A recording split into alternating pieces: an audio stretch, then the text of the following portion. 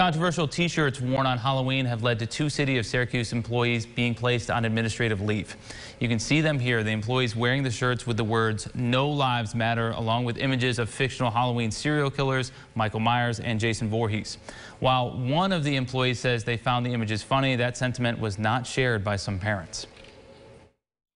These teachers were being culturally insensitive to what it is that is going on with their black and brown community, and not only their students, but their parents and the communities that they live in, they serve in. And so, in looking in that just was something that I just felt as if was inappropriate and bad timing.